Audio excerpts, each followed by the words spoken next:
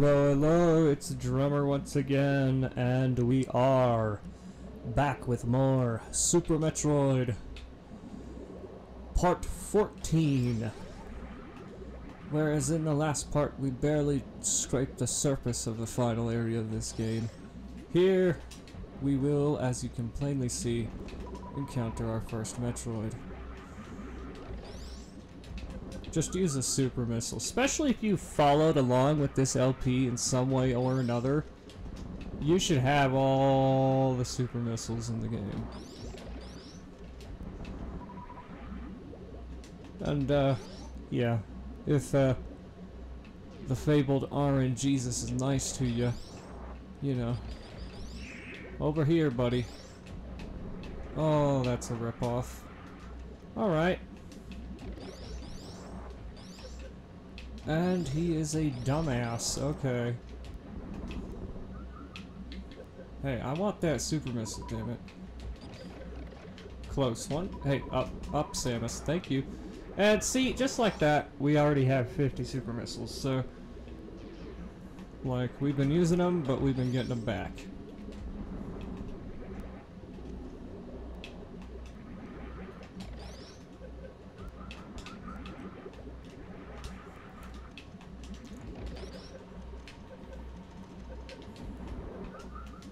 That's the one thing I kind of fault Super Metroid for a little bit. I mean, don't get me wrong, I love this game, it's a classic in every right, but the sub-weapon... look at that, what the hell was that? Just firing diagonally. Or appeared to be firing diagonally, it was shooting straight. But anyway, no, what I was gonna say is the weapon selection screen here is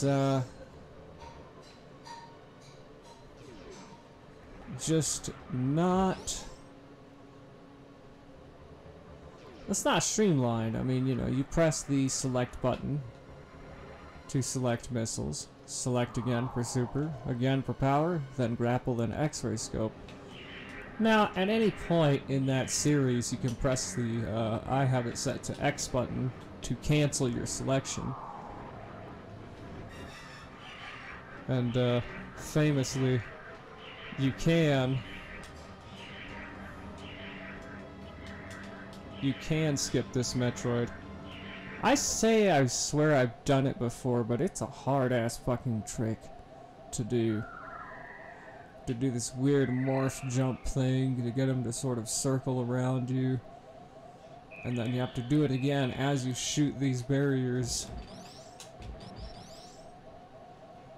And I know what you're thinking. You're thinking absolute shit.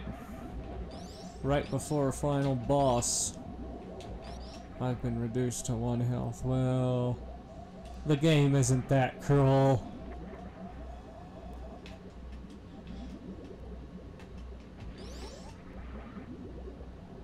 Yeah, so that's the baby Metroid from the story of this game. He's gotten a lot bigger, hasn't he?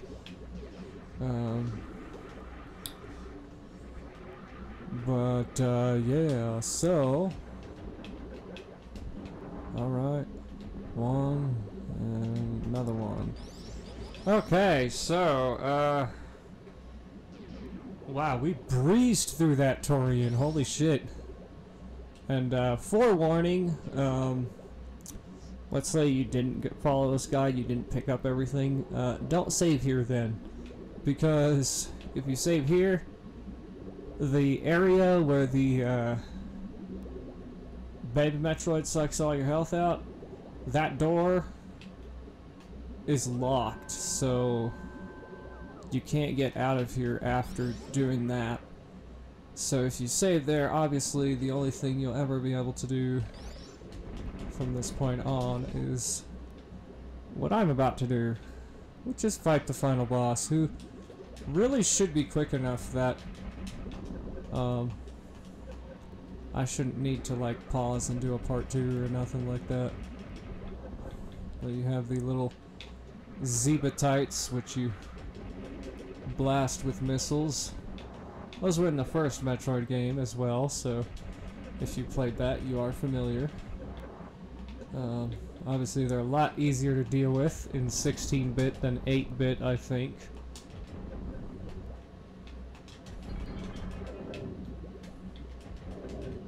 Alright. Let's see. And, you know, Mother Brain just kind of sits there, lets her superheated acid Cheerios and spitball turrets do the work.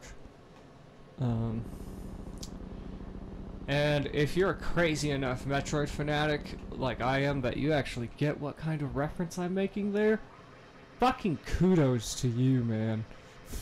But otherwise, I'll explain it for the rest of the crowd. That reference of superheated acid Cheerios and spitballs is basically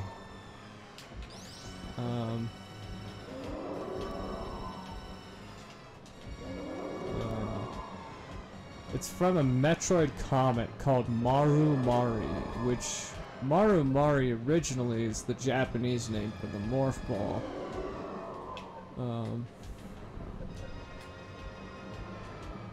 Or something like that. But this comic, just a web comic done by a couple of fans slash speedrunners at the time, I guess. They're the runners of the original Metroid 2002 website. So this comic, in fact,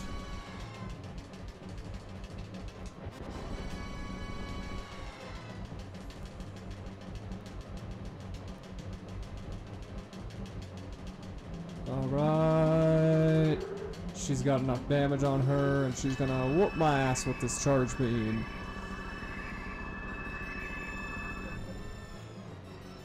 And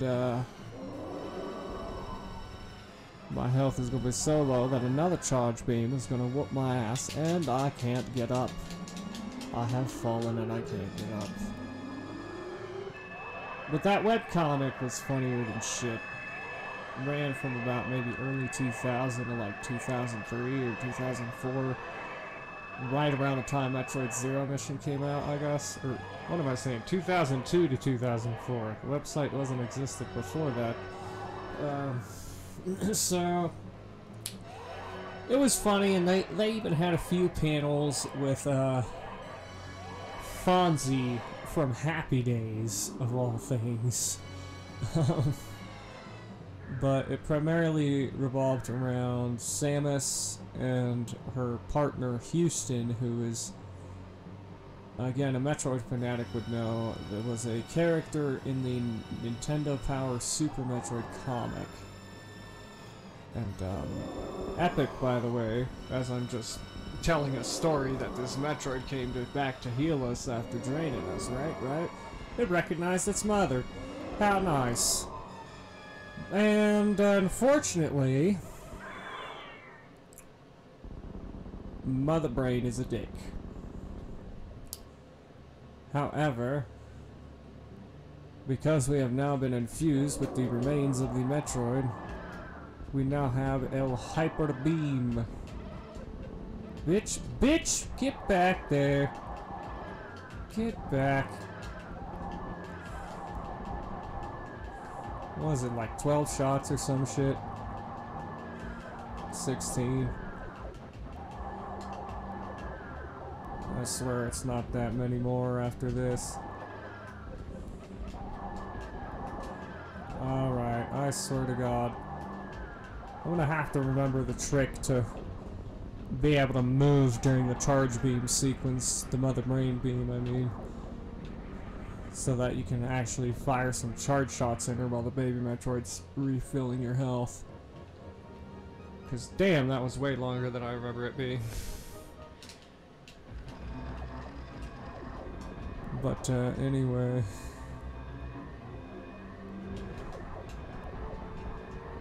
Alright.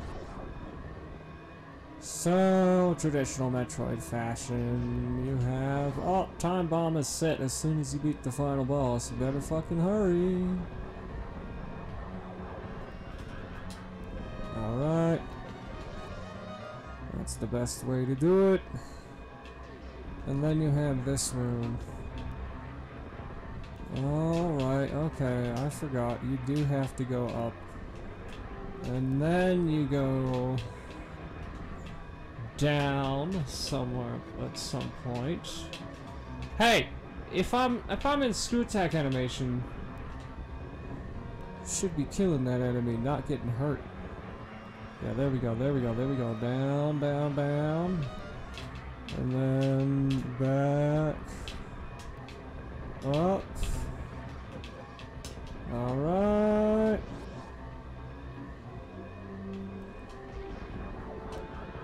And the famous Shine Spark shortcut at the end. And, you know, I'll show it off in the LP, but traditionally, if you've ever seen a speedrun marathon known as Awesome Games or Summer Games Done Quick, which obviously has been the subject of controversy lately, somewhat, but I am generally for Team Kill the Animals here, but you know, whatever. I am gonna save them here just to show it off. Again, for anybody who, dear God, hasn't played this game, which, again, poor fucking shame if you haven't.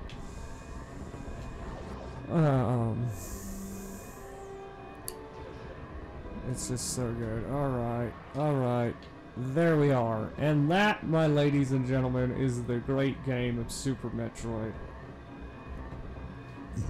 All done in 14 parts, I might add. I didn't think I'd get done in 14 YouTube videos.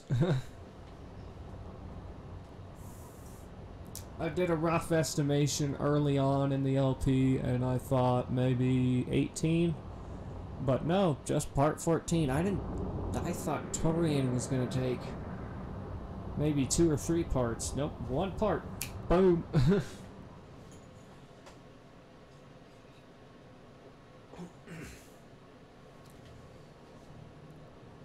And you'll see the purple speck off to the right. There it is.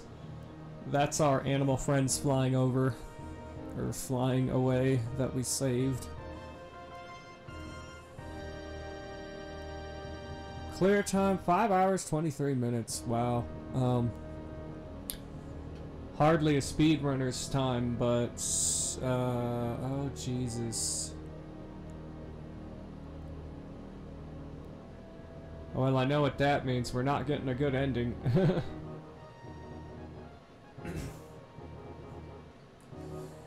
Your clear time has to be under 3 hours, if I'm not mistaken. And I've done that plenty of times as a kid, but I think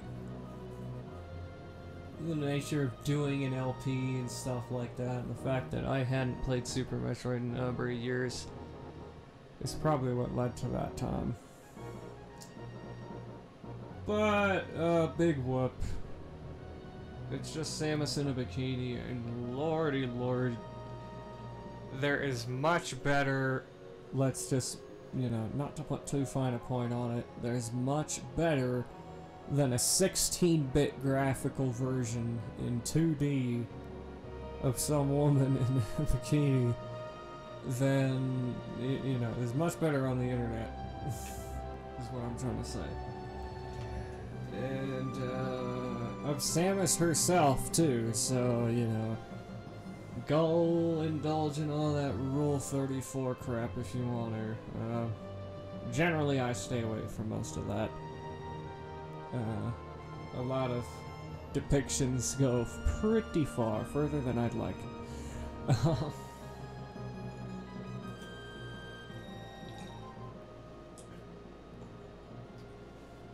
But anyway.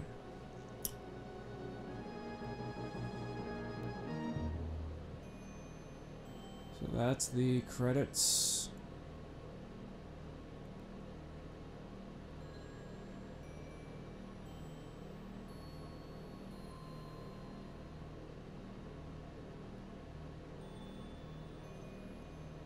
And they're almost done.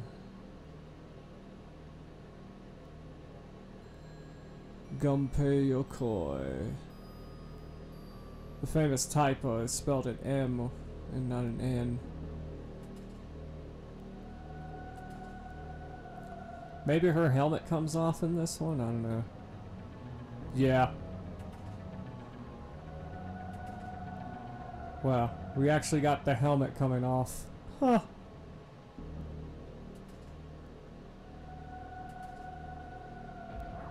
I thought we wouldn't have got nothing. But okay.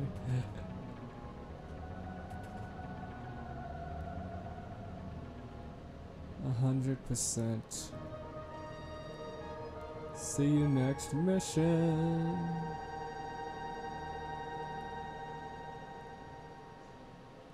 Fucking yay. Alright, alright. That is Super Metroid, folks. I hope you all enjoyed this LP. As my YouTube debut, I gotta say I had a lot of fun doing it. And stay tuned for other LPs and other videos of various kinds, mostly involving video games from me. But this has been Crocodile Hunter 3000, and I am signing off. Y'all have a good one.